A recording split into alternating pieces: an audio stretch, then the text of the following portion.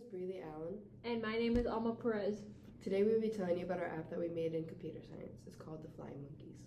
So a clearly explanation of this app is it's to teach students about monkeys and to have them have more fun by making a coloring book at the end. The targeted audience is for anybody who's interested in playing a fun game and still learning a lot about monkeys. The tools we used was Thunkable. The blocks. Yes. And then this is our game. So it has buttons. It goes to each page. And then once you hit the fourth page, you just press it. And then you get into like the app information.